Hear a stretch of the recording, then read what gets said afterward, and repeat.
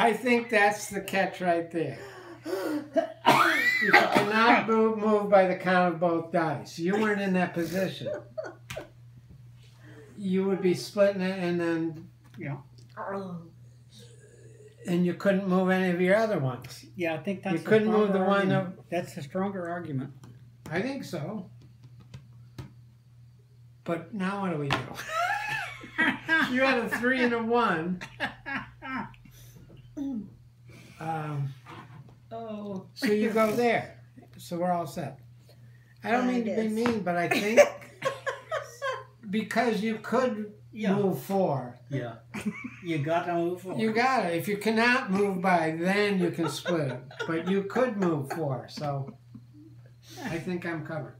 It should be in italics. You must move whenever possible. Jeff thinks he's covered.